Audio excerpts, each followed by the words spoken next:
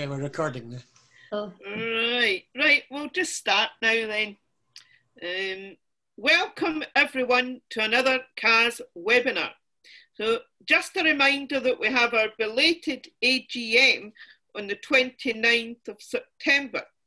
And Robert will no doubt be preparing the agenda for this, and either he or I will attach it to an email and send it to everyone beforehand so that you can print it out. I have booked webinars and speakers right up to the 14th of December. As I said last time, we decided to keep these going till the end of the year to keep everyone safe. Our next speaker will be on the 5th of October when we have Pete Williamson, Remote Telescopes for Public and Educational Access. Right, so tonight we have Eddie Carpenter with an anniversary talk. This is going to be 2 to 3 minutes. Then our main speaker, Roy Bryce, the Geology of Venus. So let's give Eddie a warm CAS welcome. Thank you. Right, September the 1st, 1974. No, any luck? Anyone? No, it was Mariner 10. Does anyone remember Mariner 10? Yep. It gave us our first close-up views of the planet. Mars? Not Mars, no. Venus. Mercury. Oh, Mercury, right. The first view we had showed virtually nothing, but the second view with Mariner 10 was a much closer flyby and revealed what it looked like the moon, basically. So that was the anniversary. This day in 1974, Mariner 10 did a flyby of Mercury. For my Cornish astronomer, I expect you've heard of Sir Humphrey Davy. Yeah. Yes. He was basically not an astronomer, but he was a chemist. He was interested in elements, particularly elements on the sun. He got some of this information from his younger brother, John Davy. That's an astronomer I'm going to talk about, John Davy, 1790 to 1868. He did most of his observations. In fact, Humphrey Davy was born in Penzance, went to the grammar school that I went to. And obviously his brother, John Davy, was also born in Penzance. And they worked together for a while, doing some astronomy, but mainly chemistry. John was mainly interested in his work, in his brother's work on elements. And eventually Humphrey Davy invented the Davy safety lamp. Safety lamp, aye, for the miners. That's right, the miner safety lamp, because there was a lot of mining going on in Cornwall. And a lot of deaths. So they invented the miner's safety lamp, which worked actually about 90% of the time. It was still a risky thing to use. But his brother actually carried on doing some chemical work to help Humphrey. But he's more interested in astronomy, and he became a medical doctor and did most of his astronomy actually with a bit of a sensible place. He went to the West Indies to do his observations and to Malta. He listed tables of stars, their positions, just details really, ephemera about the stars, and then some work on the solar system, the planets. Most of his work actually is in the Royal Institution or in the one of the libraries in Penzance. They have a lot of work there done by John Davy. So it was about 2 years ago, I thought I'd go in and have a look. Of course, when I got there, the place was all closed because they're actually removing some stuff, putting him in another room, redecorating this, be open in about 2 weeks' time. I went back about 6 months later, they hadn't done anything, it's still going on. So if anyone is down in Southwest Cornwall, if we're ever allowed to go down there, call into Penzance Library, and they've got all the stuff moved up to there now. So that's the Cornish astronomer for this time, John Davy, born in Penzance, younger brother of Sir Humphrey Davy. Okay. Anyone, any questions? He didn't become a proper professional astronomer. He was, you could call him really a big amateur astronomer, I suppose, really. But he did a lot of work. There's a lot of work in those documents hidden away in the library, which one day we might be able to see. But there's quite a lot in the Royal Institution in London. They have a lot of his work as well. A lot of his booklets, tables, masses of them, apparently. I didn't know much about that until a few days ago. Right. Okay. Very interesting. Yep, very interesting.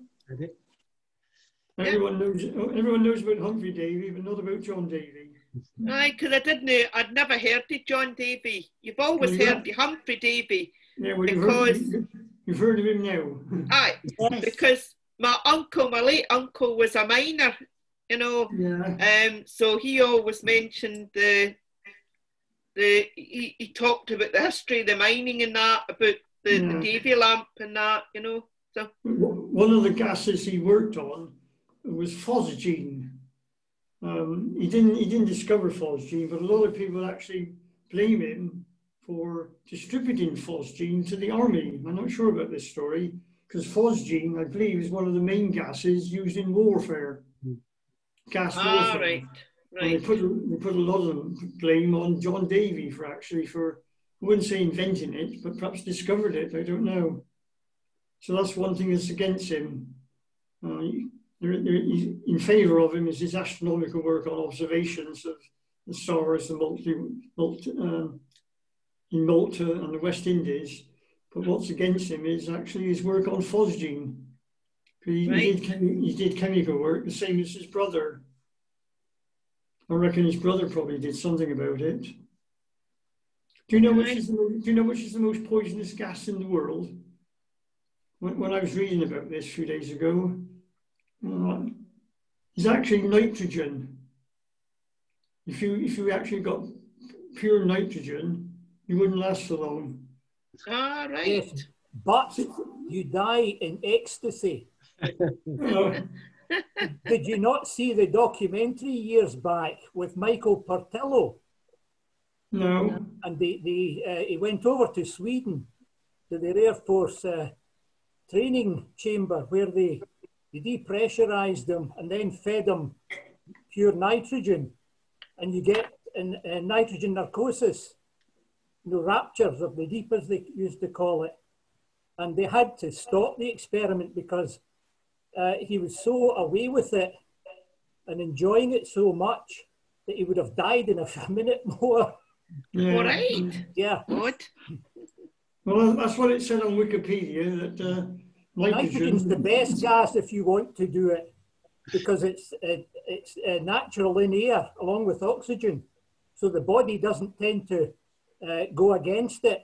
If you feed helium, which they sometimes do to kill animals, then the bodies can react against it, because helium's not a natural gas to the human body. All right, okay. Right then, okay, thank you. Right, thank you very much. Thanks very much. Thank you, Eddie.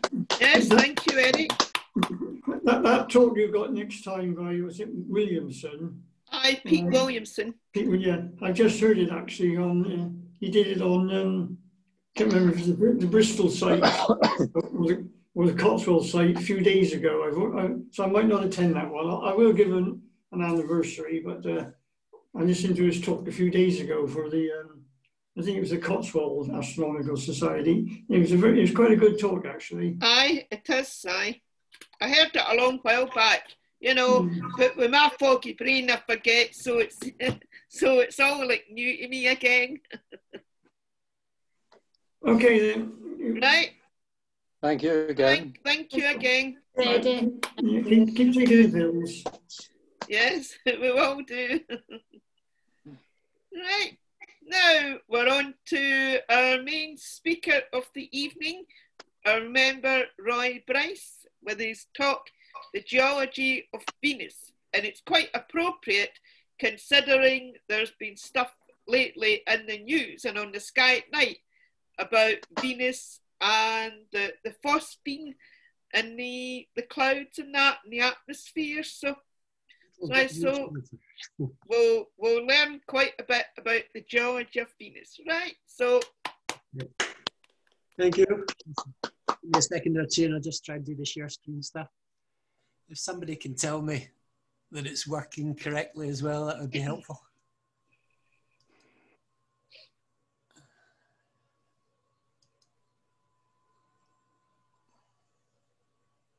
yes. Yes, it's there. It's there. Right. I'll just mute myself.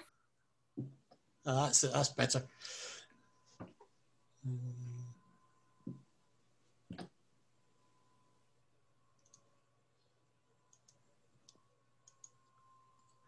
Okay. Just make sure this thing's working. Right. Hopefully you've got a spinning Venus in front of you just now. So in the best history of physics lectures, we'll have a few wee facts to start off with. So Venus's orbit's about 108 million kilometers. It's got an orbital period of 225 days. And the day on Venus lasts 243 days. So this kind of first weird thing you see is that the day on Venus is actually longer than the year. And it's got an axial tilt of only 2 degrees compared to Earth's 23 degrees. Venus is roughly the same size or the same diameter as the Earth. It's got 87% of its volume, 81% of its mass, 90% of the gravity of Earth. It's got an iron core, about 1,100 miles radius. However, slightly odd, Venus rotates in the opposite direction to the Earth. So Venus is a terrestrial planet and it's sometimes called Earth's sister planet because of the similar size, mass and proximity to the Sun and the bulk composition. However, it is radically different from the Earth in other respects. It's got the densest atmosphere of the 4 rocky planets, consisting of more than 96% carbon dioxide. The atmospheric pressure on the planet's surface is 92 times that on Earth, or roughly the pressure you'd find 900 meters underwater on Earth. And as I said, it has this retrograde rotation. Unlike most other planets in the solar system, which rotate on their axis in a counterclockwise direction, Venus rotates clockwise. It also rotates very slowly, as I said, taking 243 Earth days to complete a single rotation. This is not only the slowest rotation period of any planet, but as I said, it means a single day in Venus lasts longer than a Venusian year. So if you lived on Venus, your days would be longer than your years, and the sun would rise in the west. Scientists have suggested that it started off rotating counterclockwise like all the other planets, then slowed down to be almost static before starting to spin clockwise like it does now. Some astronomers think that the sun's strong gravitational pull on the dense atmosphere of Venus and the atmospheric tides this would create, along with the tidal pulls from the other planets, could all have combined to reverse the planet's spin. This idea of tidal torques, where the dense atmosphere on the warm, sun-drenched side of the planet is pulled away from the cold side, is one of the best established explanations for Venus's retrograde rotation.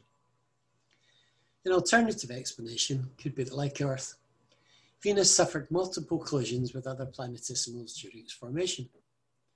In Earth's case, this led to the formation of the Moon. In Venus's case, some think that the pieces came back together in such a way there were no moons but reverse spin. You just have to choose your favourite theory. It's hoped that when the Bepi-Colombo mission to Mercury does its 2 flybys of Venus, some additional data may be gained that helps solve this enigma. Venus is on the just too hot side of the solar habitable zone. And as we'll see, this has made its atmosphere very different to Earth's. The similarity in size and density between Venus and Earth suggests they share a similar internal structure, a core, mantle and crust. Like that of Earth, the Venusian core is at least partially liquid, because the two planets have been cooling at about the same rate. The slightly smaller size of Venus means pressures are 24% lower in its deep interior than Earth. The principal difference between the two planets is the lack of evidence for plate tectonics on Venus, possibly because its crust is too strong to subduct without water to make it less viscous. This results in reduced heat loss from the planet, preventing it from cooling and providing a likely explanation for its lack of an internally generated magnetic field. Instead, Venus may lose its internal heat in periodic major resurfacing events, which we'll visit later. As one of the brightest objects in the sky, Venus has been a major fixture in human culture for as long as records have existed. It's been made sacred to gods in many cultures, and it's been a prime inspiration for writers and poets as the morning star and the evening star. Venus was the first planet to have its motions plotted across the sky, as early as the 2nd millennium BC. When Galileo first observed the planet in the early 17th century, he found it showed phases like the moon, varying from crescent to gibbous to full and vice versa. When Venus is furthest from the sun in the sky, it shows a half-lit phase. When it's closest to the sun in the sky, it shows as a crescent or a full phase. This could be possible only if Venus orbited the sun. And this was among the first observations to clearly contradict the Ptolemaic geocentric model of the solar system. So how did Galileo manage to see the phases of Venus? On Earth, the solar wind is deflected by Earth's magnetic field, and our atmosphere remains relatively clear. The magnetic field is generated by the core of molten iron at the center of our planet. To understand why Venus has a different type of atmosphere, we had to wait until spacecraft could visit and take direct measurements. In 1967, Venera 4 found Venus's magnetic field to be much weaker than that of Earth. The magnetic field is induced by an interaction between the ionosphere and the solar wind, rather than by an internal dynamo, as in the Earth's case. Venus's small induced magnetosphere provides negligible protection of the atmosphere against cosmic radiation. The lack of an intrinsic magnetic field at Venus was surprising, given that it's similar to Earth in size and was expected to also contain a dynamo at its core. One possibility is that Venus has no solid inner core, or that its core is not cooling, so that the entire liquid part of the core is at approximately the same temperature. Another possibility is that its core is already completely solidified. The state of the core is highly dependent on the concentration of sulfur, which is unknown at present. The weak magnetosphere around Venus means that the solar wind is interacting directly with its outer atmosphere. Here, ions of hydrogen and oxygen are being created by the dissociation of neutral molecules by ultraviolet radiation. The solar wind then supplies energy that gives some of these ions sufficient velocity to escape Venus's gravity field. This erosion process results in a steady loss of low mass hydrogen, helium, and oxygen ions, whereas higher mass molecules, such as carbon dioxide, are more likely to be retained. Atmospheric erosion by the solar wind probably led to the loss of most of Venus's water during the first billion years after it formed. To enable us to see details of the atmosphere of Venus, it's necessary to take observations in the ultraviolet band. This picture was taken from the Pioneer Venus orbiter in 1979. Venus has an extremely dense atmosphere composed of 96.5% carbon dioxide, 3.5% nitrogen, and traces of other gases, most notably sulfur dioxide. This forms clouds of sulfuric acid. The mass of the atmosphere is 93 times that of Earth, whereas the pressure at its surface is about 92 times that on Earth. As I said a wee bit earlier, a pressure equivalent to roughly a kilometre under the Earth's oceans. The surface temperature on Venus is 470 degrees centigrade. This is hot enough to melt lead, and one of the main reasons why getting a lander onto the surface is such a huge problem. Temperatures that melt lead means temperatures that melt the solder that's used to connect electronic components on the spacecraft, If you haven't got any connections, you've got no way of sending back results. It should also be noted that the high temperature is caused by the thickness of the atmosphere, not the excess of carbon dioxide, as is often suggested in discussions of Earth's global warming. Just a wee aside here, it's Carl Sagan's PhD thesis was actually on the greenhouse effect on Venus. The clouds of Venus may be capable of producing lightning. The existence of lightning in the atmosphere of Venus has been controversial, since the first suspected bursts were detected by the Soviet Venera probes. In 2006 and 2007, Venus Express clearly detected Whistler mode waves, which are the signatures of lightning. Their intermittent appearance indicates a pattern associated with weather activity. According to these measurements, the lightning rate is at least half that on Earth. In 2007, Venus Express discovered that a huge double atmospheric vortex exists at the South Pole. In 2011, Venus Express also discovered that an ozone layer exists high in the atmosphere of Venus. On the 29th of January 2013, ESA scientists reported that the ionosphere of Venus streams outwards in a manner similar to the ion tail seen streaming from a comet. In December 2015, researchers working on Japan's Akatsuchu mission observed bow shapes in the atmosphere of Venus. This was considered the first direct evidence of the existence of perhaps the largest stationary gravity waves in the solar system. Aside from the very surface layers, the atmosphere is in a state of vigorous circulation. The upper layer of troposphere exhibits a phenomenon of superrotation, in which the atmosphere circles the planet in just 4 Earth days, much faster than the planet's rotation of 243 days. The winds supporting superrotation blow at 220 miles an hour or more. As we've seen, or perhaps not seen, the surface of Venus couldn't be explored from orbit using visible frequency optics. Thick and opaque, the atmosphere of Venus required a method beyond optical survey to map the surface of the planet. The resolution of conventional radar depends entirely on the size of the antenna, which is greatly restricted in space by costs, physical constraints, and launch vehicles, and the complexity of maneuvering a large apparatus to provide high resolution data. Magellan addressed this problem by using a method known as synthetic aperture, where a large antenna is imitated by transmitting the data gathered back to Earth before processing by much more powerful computers than could be sensibly located on the spacecraft. The Magellan high-gain parabolic antenna emitted thousands of microwave pulses that passed through the clouds to the surface of Venus, illuminating a swathe of land.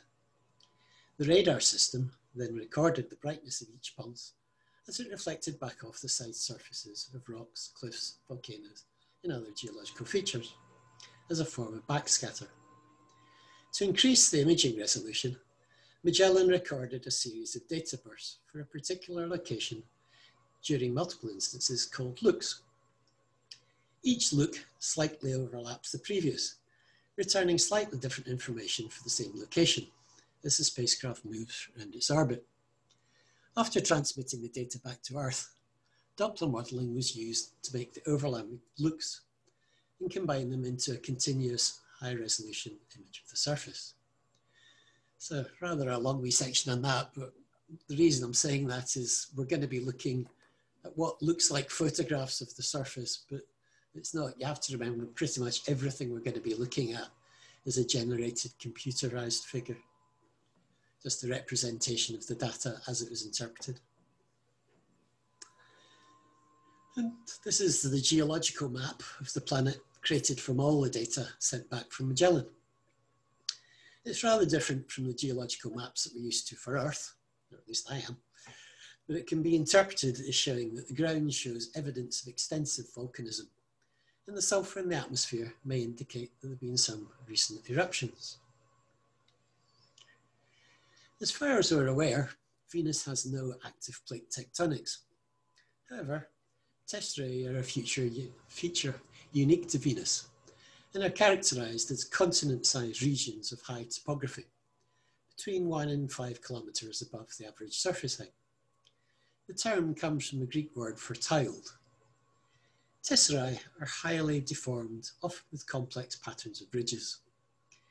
These areas were formed by the intersection of at least 2 structural components and are classified based on these components. Tesserae are considered to be the oldest surface features on Venus because of their extensive deformation and may reflect conditions on Venus before a global restructuring event. Some of the ridges found on Tesserae terrains, particularly for Ishtar Terra, form large mountain belts. Ishtar Terra is one of 2 main highland regions on the planet Venus. It's the smaller of the 3 so-called continents, and it's located near the North Pole. It's named after the Akkadian goddess Ishtar. The size of Ishtar Terra is roughly between the areas of Australia and the continental United States. On its eastern edge lies the great mountain chain Maxwell Montes, which is 11 kilometres high, compared to Mount Everest at just under 9 kilometres. On one side of the mountain chain is an impact crater, 100 kilometres in diameter, filled with lava. Ishtar Terra contains the 4 main mountain ranges of Venus: Maxwell Montes on the eastern edge, Freya Montes in the north, Acna Montes in the west, and Dunau Montes in the south. These surround the lower plain of Ishtar Terra, which is named Lakshmi Planum, after the Hindu goddess Lakshmi. Ishtar Terra also contains volcanoes named after famous women: Sacagawea, Colette, and Cleopatra. Ishtar Terra is also the site of many tesserae formed by tectonic deformation. Aphrodite Terra is named after the goddess of love, the Greek equivalent of the Roman goddess Venus. It's about the same size as Africa and much rougher than Ishtar Terra. The surface appears buckled and fractured, which again suggests large compressive forces. There's also numerous extensive lava flows. Channels across this terrain, and some have an interesting bow shape to them. Aphrodite Terra also has mountain ranges, but they're on about half the size of the mountains on Ishtar.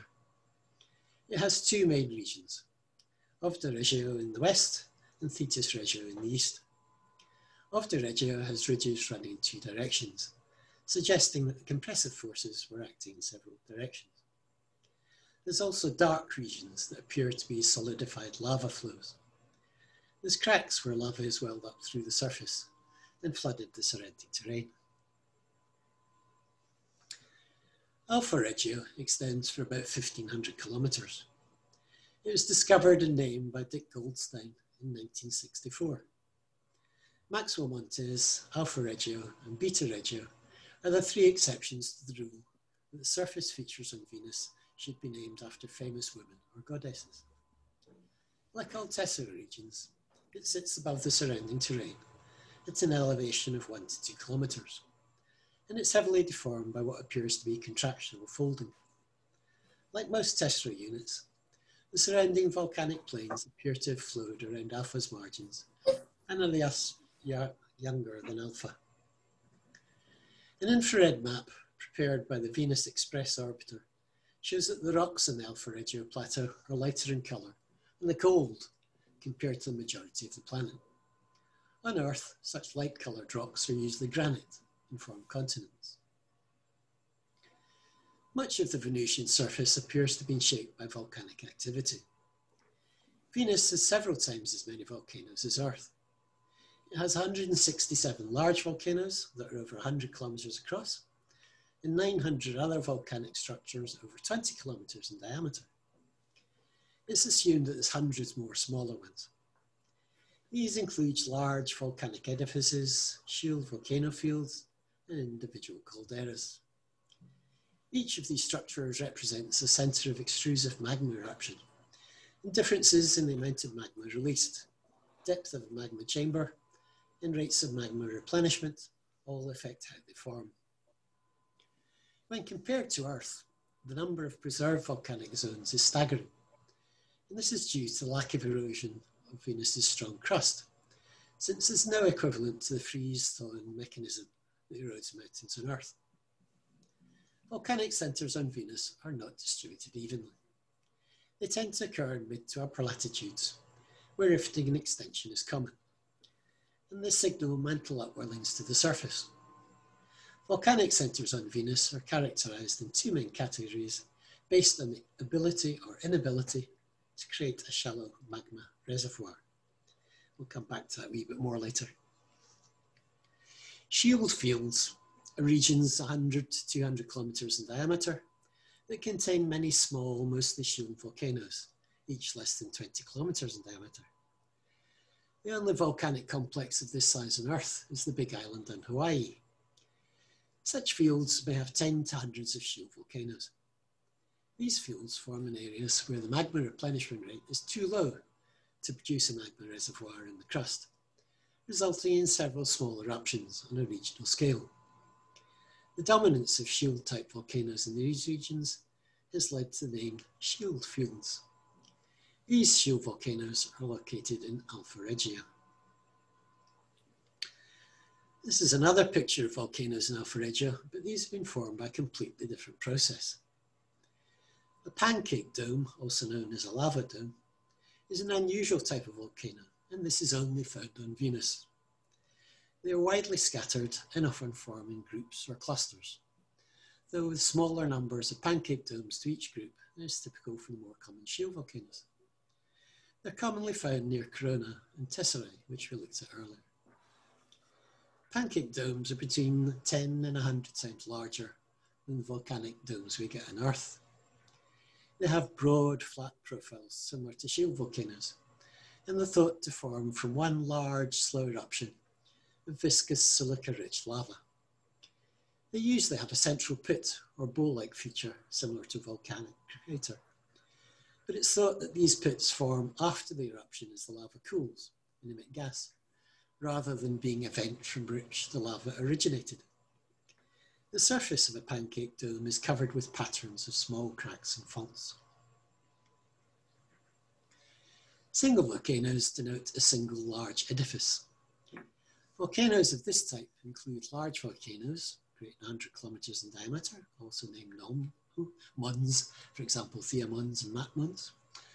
Intermediate volcanoes from sort of 20 to 100 kilometres in diameter, and calderas. These single eruption centre volcanoes are sustained by a shallow magma chamber in the crust. I just got a thing saying the internet connection was unstable. Are you able to hear me okay, yeah? Somebody could let me know? Yeah, thank you. Yes, we can hear you okay. That's great, thanks Janice. Yep, okay. So I was saying earlier that magma chambers on Venus are a bit different from Earth. On Earth you tend to get lava welling up quite low down and forming large chambers and staying there. On Venus it tends to come up, as you can see on this diagram, level with the sort of general layer of the surface. So back to the text.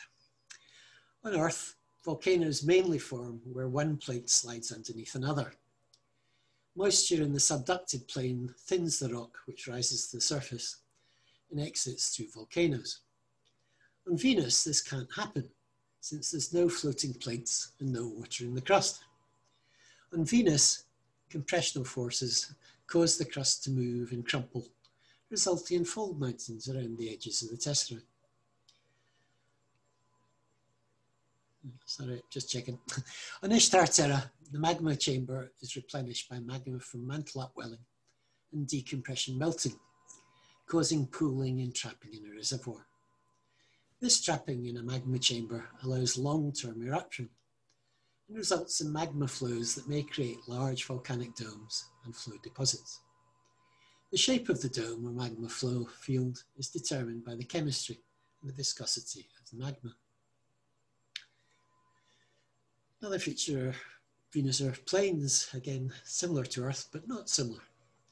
Plains are large areas of relatively flat topography in Venus that form at varying elevations. Plains cover about 80% of the Venusian surface, and unlike those seen on other silicate planets, they're heavily faulted and fractured throughout. Structurally, these plains contain features such as wrinkle ridges, fractures, scarps, troughs, hills, and dikes. Plains often contain visible flow patterns, indicating a source from volcanic lava flows. The presence of surface flow patterns in conjunction with cross-cutting valleys has given rise to the hypothesis that these plains probably formed by global lava flows over a short timescale and were subsequently exposed to compressional and extensional stresses. This is a radar mosaic from Magellan showing a 600-mile-long segment of Baltus Vallis, a channel on Venus that's longer than the Nile. The surface of Venus contains over 200 channel systems, named valves, that resemble terrestrial rivers. These channels can go up to 7,000 kilometers long and up to 30 kilometers wide. Their global distribution isn't uniform, and they tend to concentrate around the equatorial region near volcanic structures. They also show characteristics of flows, such as levees on the margins and downstream narrowing and shallowing. Channels also don't contain tributaries, despite their large scale. However, because of the high surface temperature of Venus, making a comparison with terrestrial rivers is difficult. These features are similar to lava flows on other terrestrial planets, which has led to the conclusion these valleys probably were formed as volcanic flows. This is also suggested by the evidence of cooled lava flows filling the valleys. Channels likely formed in very short timescales of 1 to 100 years, indicating very fast movement and erosion of lavas. There's 3 types of valve. Simple channels, so I just need a wee drink.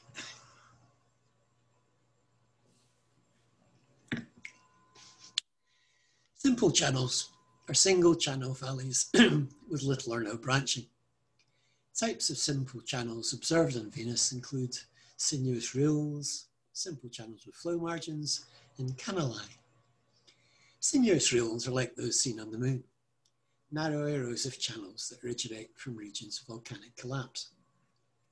Simple channels with flow margin are located in obvious flow fields with an undefined source and end, and are believed to feed into large flows with surrounding volcanic features.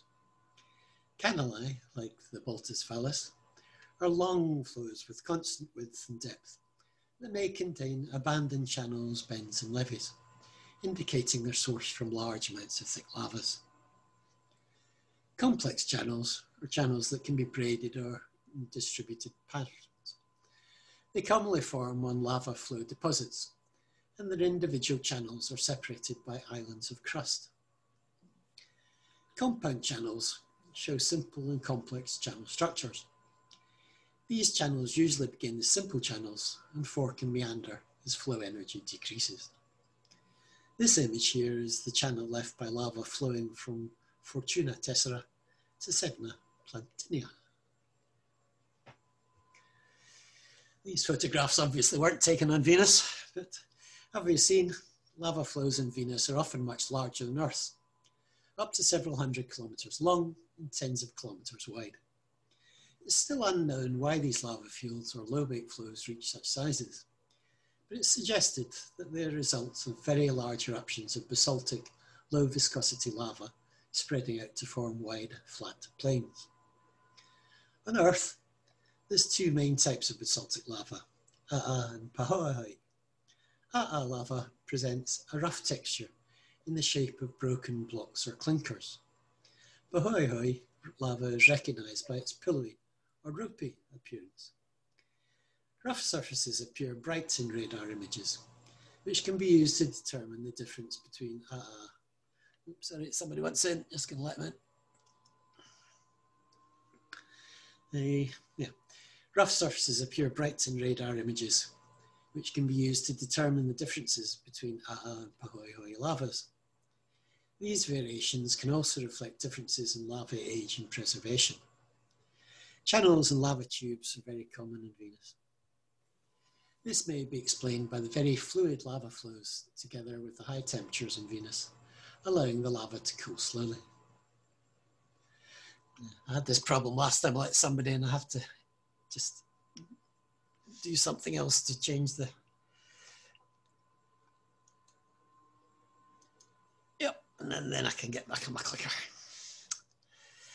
Another interesting unique feature on Venus's surface are novae, which are radial networks of dikes or grabens.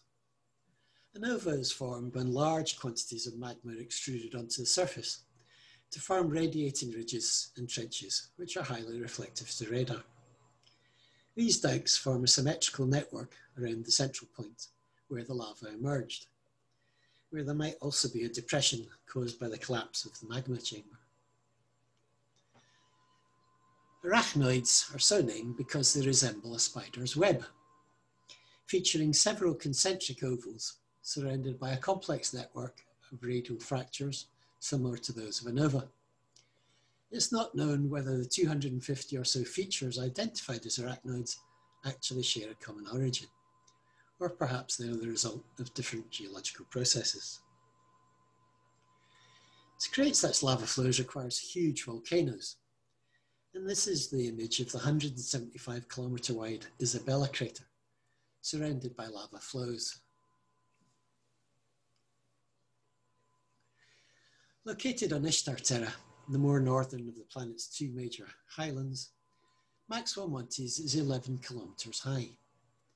It rises about 6.4 kilometres above and to the east of the Lactary Plenum, and it's about 853 kilometres long by 700 kilometres wide.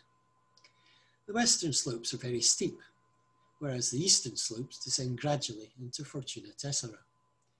Due to its elevation, it's the coolest. It's only about 380 degrees centigrade, very cool for Venus, and the least pressurized location on the surface.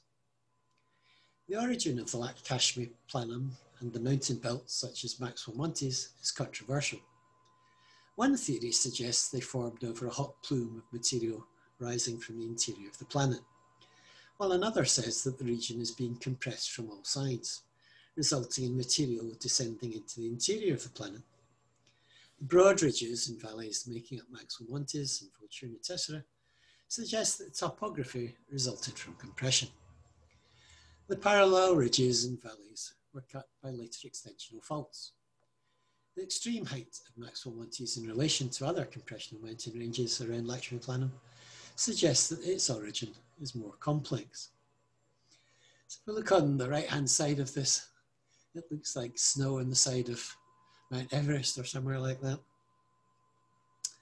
Most of Maxwell Montes has a bright radar return, which is common in Venus at high altitudes.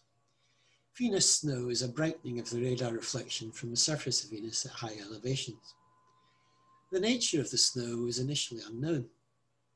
In radar images, smooth surfaces such as lava plains generally appear dark, while rough surfaces such as impact debris appear bright. The composition of the rock also alters the radar return, making conductive material appear brighter. It was therefore initially difficult to determine whether the high altitude areas of Venus were different from the lowlands in chemical composition or in texture. Possible explanations included loose soil, different rates of weathering at high and low elevations, chemical deposition at high elevation. It couldn't be water ice because there isn't any water on the extremely hot, dry conditions of Venus.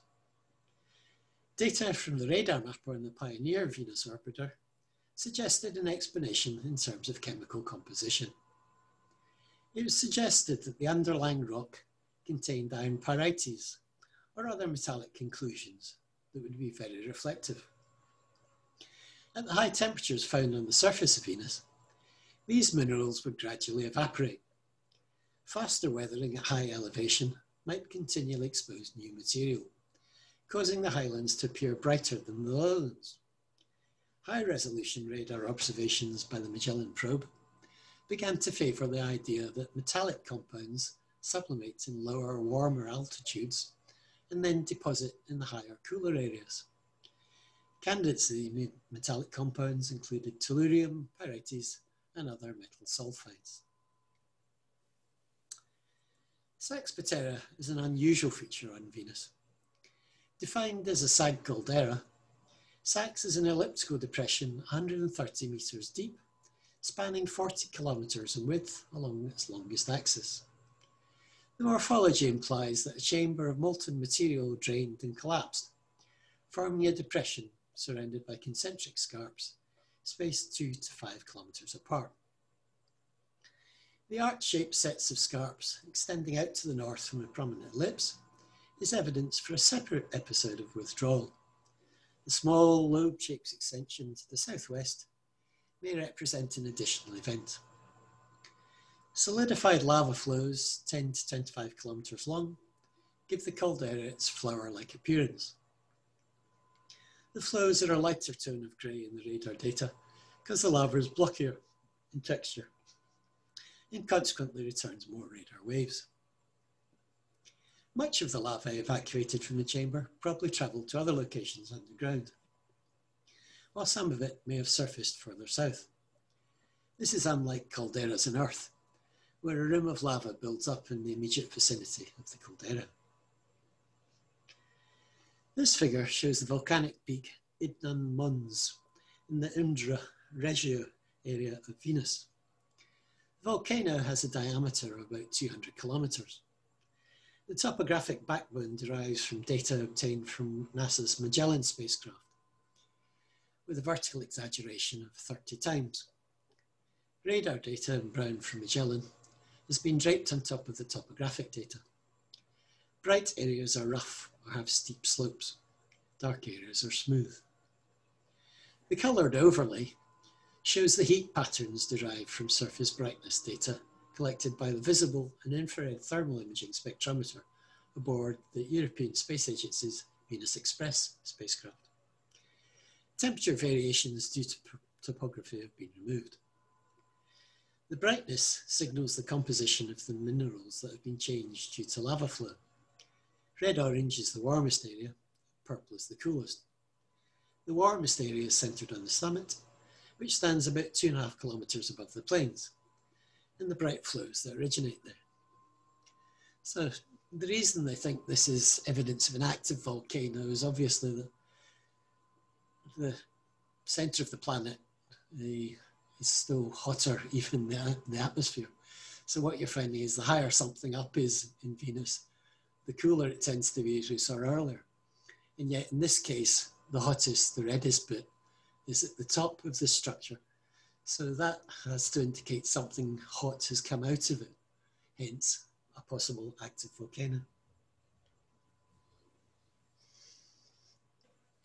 Impact craters are roughly circular shaped depressions on the surface of the planet due to high velocity impacts with extraterrestrial bodies.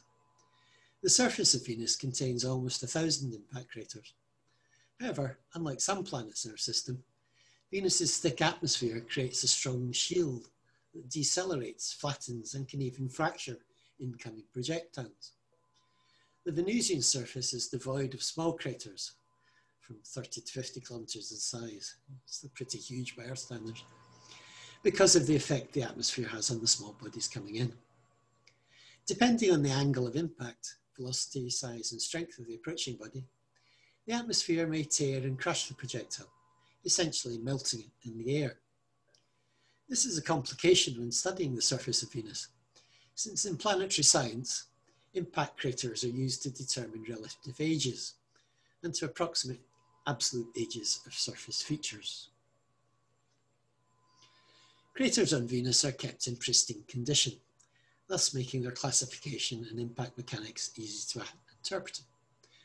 As I said, small projectiles burn up in the atmosphere, and those that do make it to the surface break into smaller pieces, creating clusters of impact craters, similar in appearance to circular lunar craters. As crater size increases, the chance of breakup in the atmosphere decreases, and the impact craters become more circular, with central peaks from isostatic rebound of the crust. The atmosphere can flatten and show larger meteorites to terminal velocity and cause them to explode on impact or near the surface, showering the region in debris. The shock waves from these explosions can flatten the surrounding area for several kilometers. Large impacts create parabolic excavation cones and flows of lava like debris. New crust on Earth gets built horizontally, thanks to the lateral motion of the spreading centres. Without such spreading, new crust on Venus has to be built vertically. On Venus, the crust gets thickened by the top of volcanism, and on the bottom by slowly cooling magma reservoirs. This process builds a thick and correspondingly strong basaltic crust that grows thicker over time. Such a strong crust resists deformation, even if Venus's mantle flows and circulates under the crust like Earth does. Without deformation, plate tectonics can't start. Plate tectonics plays a crucial role in Earth's geology. The churning of the solid rocky mantle with hot material rising from deep in the interior and causing volcanic eruptions at the surface efficiently moves heat from deep within the Earth out of the planet and out into space. On Venus, without plate tectonics, heat has no quick route out of the interior. The planet generates interior heat in the same way that Earth does, by freezing of the core and radioactive decay. But on Venus, the heat has nowhere to go. It builds up and the mantle starts to melt. If there continues to be no heat release, it's possible for large sections of the mantle to melt relatively quickly, generating a massive reservoir of magma at the crust-mantle boundary, and then this erupts. Many more specific mechanisms have been posed to produce global volcanic catastrophe, but each one of them has the same basic idea in common: massive, all-encompassing destabilization of Venusian mantle, producing a correspondingly massive response, and the release of all that magma as volcanism, to return things thermally to business as usual. When this happens, Venus returns to being a slowly cooling, mostly stagnant planet. It's possible that it might already have cooled to the point where such resurfacing events may never happen again. Again, you probably guessed this isn't on Venus. Water is almost non-existent on Venus, and thus the only erosive process to be found is the interaction produced by the atmosphere with the surface. This interaction is present in the injecta of impact craters expelled onto the surface of Venus. The material ejected during a meteorite strike is lifted to the upper atmosphere, where winds transport the material towards the west. As the material is deposited on the surface, it forms parabola-shaped patterns. This type of deposit can be established on top of various geological features or lava flows. Therefore, these deposits are the youngest structures on the planet. Images from Magellan reveal the existence of more than 60 of these parabola-shaped deposits that are associated with crater impacts. Unfortunately, despite over an hour of trying, I couldn't find a picture of any of those parabola-shaped deposits. The ejection material, transported by the wind, is responsible for the process of renovation of the surface at speeds of about 1 meter a second. Given the density of the lower Venusian atmosphere, the winds are more than sufficient to erode the surface and transport fine-grained material. In the regions covered by ejection deposits, there are wind lines, dunes, and yardings. The wind lines are formed when the wind blows ejection material and volcanic ash, depositing it on top of topographical obstacles such as domes. As a consequence, the leeward side of domes is exposed to the impact of small grains that remove the surface cap. Such processes expose the material beneath, which has a different roughness, and thus different characteristics under radar compared to the formed sediment. The dunes are formed by the deposit of particulates that are the size of grains of sand and have wavy shapes. Yardings, like the picture of this one on Earth, are formed when the wind-transported material carves the fragile deposits and produces deep furrows. Recent Magellan images show over 6,000 wind-formed landforms, including dunes, wind streaks, and yardings. Dunes and yardings have direct analogues on Earth, and the process that creates them here can be applied to those seen on Venus. Large dune fields have been identified at the surface, and the dunes range in size from meters to hundreds of meters. Similarly, yardang fields may exist in locations such as Meade Crater. Wind streaks are parallel linear streaks that form as prevailing winds, eroding the surface geology. These features illustrate the erosive effects the atmosphere has on the surface of Venus. NASA's Goddard Institute for Space Studies and others have suggested that Venus may have had a shallow ocean in the past for up to 2 billion years, with as much water as Earth.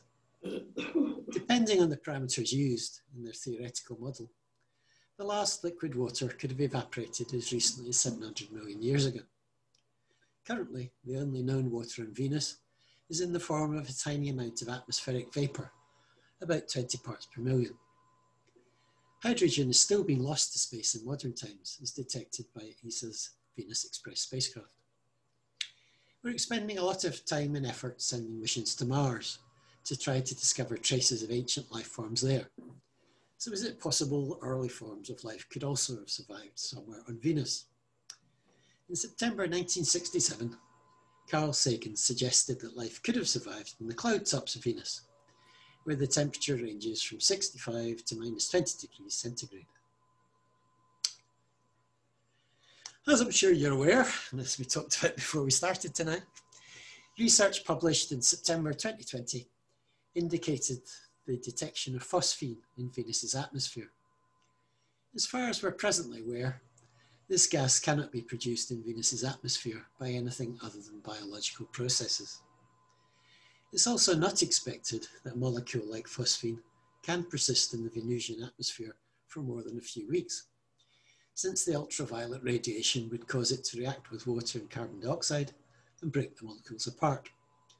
This suggests that there is some process that is causing it to be continuously produced. Phosphine is created in anaerobic ecosystems on Earth, and it's therefore considered as a possible biomarker. The discovery of phosphine also gives a potential explanation to the dark streaks on the surface of Venus detected by the Japanese Space Agency, which could be colonies of microbes living in the cloud layer. Extraordinary claims require extraordinary levels of proof.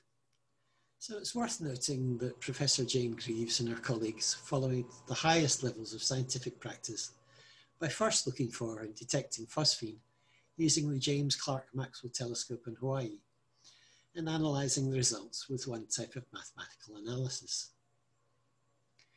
She then convinced a completely separate team at the Atacama Large Millimeter Array in Chile to perform the same search, but using their own independent analysis of the results. Both methods indicated the presence of phosphine. So in science, this is good enough evidence to publish.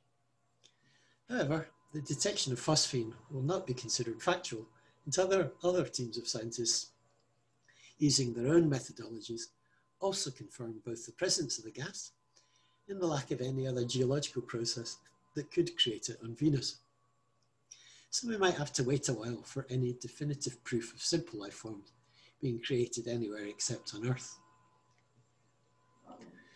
It would take a long time for NASA or any of the other national space agencies to approve and send a spacecraft to the planet with a specific task of detecting the source of phosphine.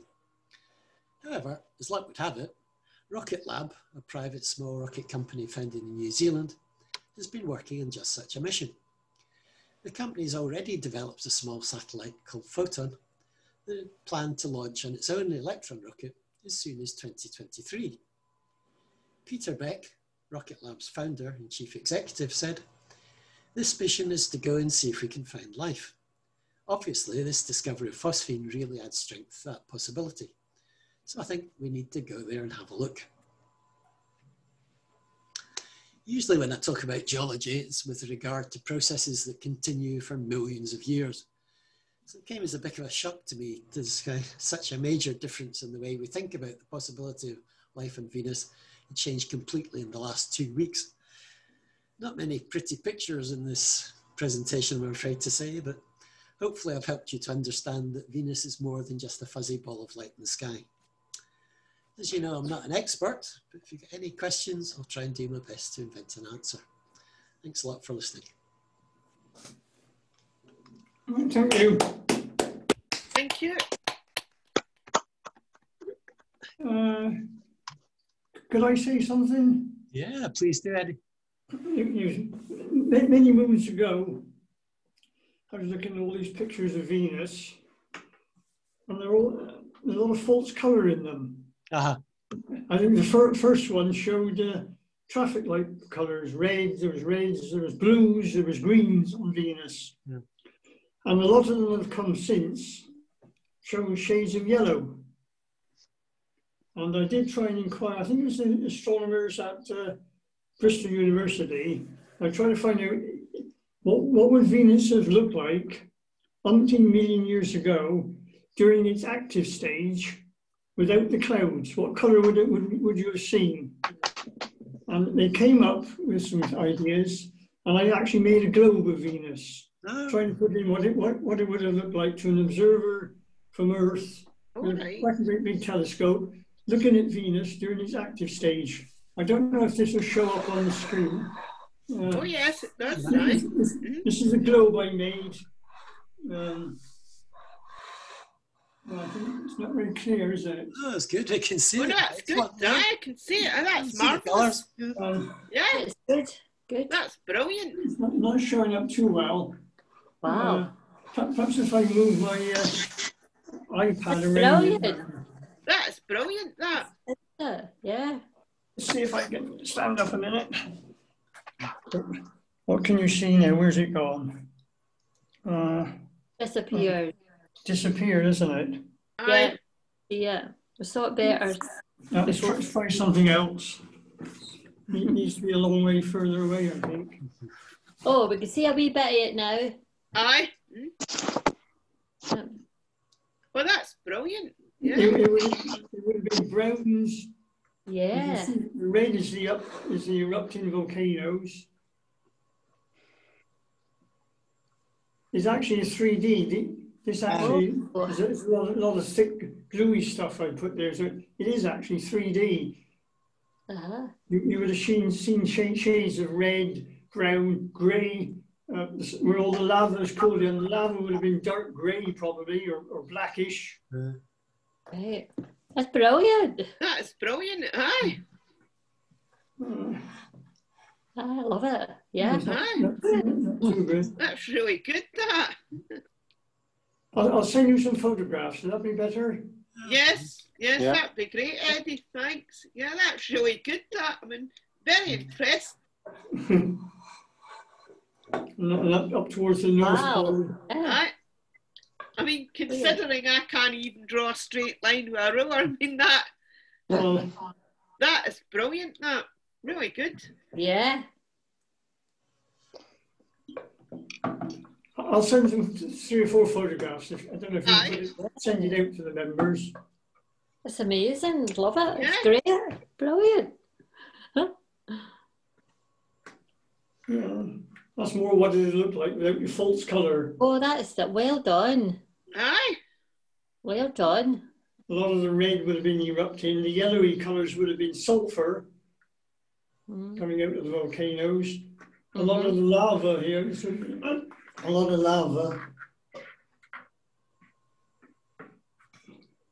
A lot of lava. Well, I think it's better if I send you some photographs. Yes. I don't know if that's you really good. don't know if you can send them out to members. Yes, yes. Brilliant. Well, that's really good. It was an old Earth globe that I painted over years ago. Ah, right. Right. You got Pete Williamson in, is it 2 or 3 weeks' time? Aye, the 5th of October, so 2 weeks' time. Right. I will do an anniversary on another Cornish astronomer, but at the beginning of Pete's talk, there might have been his first, second, or third slide he put up. I noticed a mistake with a date. And I pointed it out to him at the end, and he said, "Oh, I'm putting that on Wikipedia." so if you see this, if you watch his talk, which is excellent, just notice at the beginning, first, second, or third slide, he's put up on the screen an incorrect date, which he didn't know. So perhaps some of you can point it out to him at the end.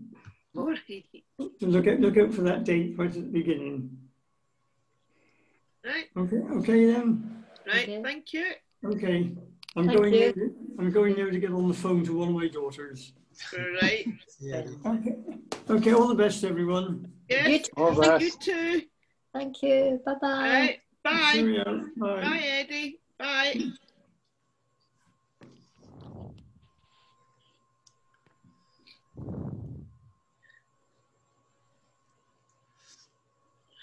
Any more questions for Roy?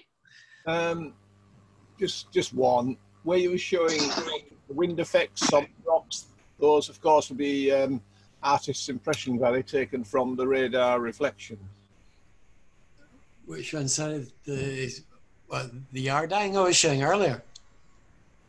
Sorry? The colour for when you're talking about the wind erosion. Yeah, the wind erosion, you showed a colour slide showing the sort of rock formation with the wind erosion. Ah, yeah, that's in the desert of Oman. Is that an artist's impression? It's not a No, true... no, that's actually a rock in the desert in Oman. Okay. A thing called a Yardang. So obviously we don't have any close-ups of the surface of Venus. Well, I knew I was that. just trying to show you something that showed erosion patterns on a rock. Yeah. That's one of the problems. Again, I originally did this talk about 2 years ago. I think it was actually at the AGM for Clydesdale, and it was just a quick half-hour presentation. So when I was going to do the longer version for tonight, I spent quite a lot of time searching through, trying to get the best high-definition images I could, but also a bigger variety of images. And there's actually very few, to be honest, if you've ever looked through. Yeah.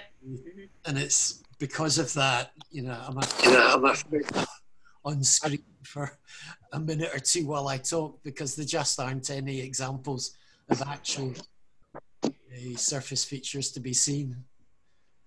I still think it's fantastic that from the radar reflections and images they get from that they're able to deduce so much about the internal structure of the planet. I think, again, that's one of the big problems. Because the surface temperature is so hot, it's going to be incredibly difficult to figure out if it's still got a liquid core, or, you know, whether there has been any tectonics or anything like that, because the surface temperature at its height, you know, just masks almost anything that's happening underneath the surface. Tricky. But no doubt somebody will come up with a very clever way and figure out how to do it in the same way they did with the side scan radars. I know when I was making up my talk about volcanoes in the solar system, try to find, like what you're saying, decent images, the wow factor images, you know, for Venus, where it took hours to try and find these images. You know? Yeah. Did you see any geology from the photographs that Venera probes took? I'm not sure, Jim, to be honest. I don't know. I think I showed a couple of the early slides were Venera, but I couldn't be specific about anything. I think about the continents, but I was about to just the major features. Roy, you were talking about the surface temperature of Venus being whatever 400 and what have you. Is that the daytime temperature? Well, maximum. And if so, what does the nighttime temperature drop to? Well, you don't really get that. It's such a long day. Yeah, well, it's not so much that, because the atmosphere is so thick, and because a day is longer than a year, you don't really get one side of the planet heating and the other side cooling. There's a constant high wind that rotates the heat and mixes the heat all around it. So I think it's pretty much the same temperature all the way around all the time. It's my Fan-assisted oven. Yeah. Aye, because it's a runaway greenhouse. Yeah. A runaway greenhouse system. Yeah, it's only a runaway greenhouse, and to the extent I tried to explain earlier that there's carbon dioxide being left behind, but it's not carbon dioxide that makes it hot. It's the pressure that makes it hot. Yeah. You know, I get slightly annoyed sometimes on the telly when they keep going on, oh, if we don't do something about global warming, it'll be like Venus. No, it won't. You know, there's a lot of things global warming is going to do, but it won't make the planet like Venus. Do we have any idea how it will progress over the next few billion years? I mean, obviously it'll be vaporized eventually by an expanding sun, but that's a long time hence. So what's its prognosis? Will it just carry on getting hotter or what? Well, again, I'm not too sure on that one, because one of the things that was mentioned was that it was suggested that the core might have already gone solid, in which case there's going to be less heat coming from inside. So if anything, it might start to cool rather than keep getting hotter. Haven't they discovered some volcanoes that are still active? Didn't I read that? Well, recently? I showed that. That was one of the slides I showed. Yeah. Where the top of the volcano is in red. Yeah. Yeah, I mean, again, there's the difference between the core of the planet and magma chambers up nearer the surface. Right. So Okay. if the core had already frozen, it wouldn't stop magma being available still at the surface. But again, so it's not me because I don't know enough about it, but one of the suggestions was that the major resurfacing events, there may not be any more of them because, you know, the planet's already cooled to the extent it couldn't happen again. But because the surface temperature is so high, it's going to be very, very difficult for anybody to have anything other than just theories and something like that. We just don't know. Right. Yeah, have we got any idea of the sort of chemistry of Venus, such that we can make some idea of get some idea of the mineralogy of the rocks and magma that are moving about there? Again, I certainly haven't seen anything about it. I think because I mean, they have, or again, one of the slides mentioned things like they reckon the snow in Venus is a tellurium or iron pyrites that's evaporated. But again, what they're really just doing is guess a metal with a fairly low melting point. If it was at a slightly lower temperature, would they go back to being a solid again and therefore give you the Venus snow? But I think it's, you know, it's all very theoretical as my understanding of what they're saying. I like theoretical guesswork sort of thing, but theory nonetheless, or a hypothesis. Yeah. To know what the surface would be, you need to see a spectrum, and you can't see directly the light from the surface, so you can't ever see a spectrum. Exactly. Yeah. It's not possible. So, I mean, could I ask a question, please? Sorry, yeah. Yeah, it's Hugh Somerville from the ASE. First of all, on behalf of the other members, I see there's about half a dozen of us are watching. It's a fantastic talk, absolutely fascinating. I was wondering if the Soviets did anything in the way of protecting the Veneria craft, or did they was it just wish it good luck and hope it survived for a few seconds or minutes? No, I think it was the opposite. I think they did design it to be a complete tank. Yeah. Unfortunately, even a complete tank doesn't stand a chance on the surface of Venus. You know, it is so hostile there, so incredibly hostile.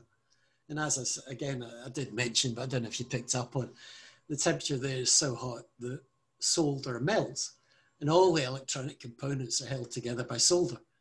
Yep. So if the electron melts, never mind solder. In fact, it's 470 or something, isn't it, centigrade? Yeah, well, it's 480, I think, on the surface of the planet. You know, whereas a match can melt solder without too much problem. So it's astonishingly difficult to be there. But what they have talked about doing, and I think there's certainly plans afoot in NASA, is you actually send a balloon. So there's no attempt to get on the surface. I mean, don't be silly, don't even try and do it. But they reckon a balloon could float around up there for years. Again, because the atmosphere is so dense, you know, when I'm talking about a balloon, you're probably talking something that looks, you know, like a great big ball. That probably looks more like, you know, the sort of thing you put down at the bottom of the ocean. But, you know, just a good strong metal ball will float quite happily. You know, sort of 20 or 30 miles up, and the wind, as we said earlier, it travels about 200 miles an hour. So you've got a free way of getting something to travel around the entire planet. So I'm pretty sure that will happen. Do we have any indication of the temperature at the visible cloud level that we see? To get an idea of the temperature gradient going down. I was wondering if the gas near the surface might actually be hotter than the actual surface itself, you know, with the winds taking the atmosphere around. I don't know anything on that, I'm afraid, sorry. We don't know. Well, I don't know, but I haven't seen anything about that while I was looking for it. Surface of the clouds. Yeah. Did that Russian spacecraft measure temperature as it went in?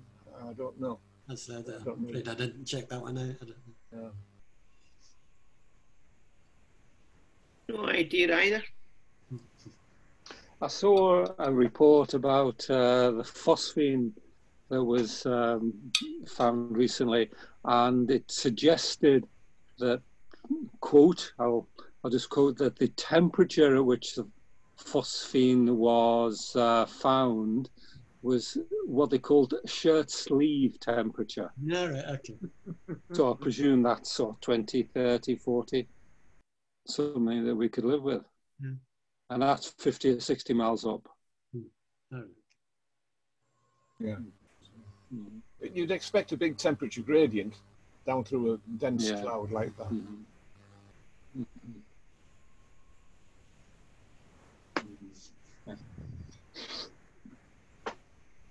Okay. Any more questions?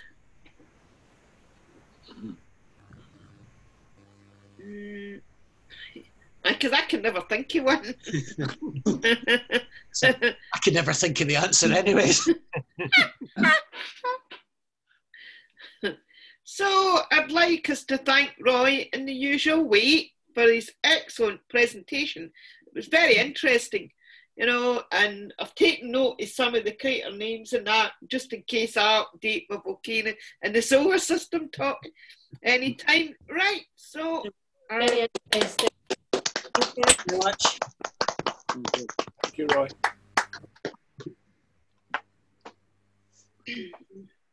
Yeah.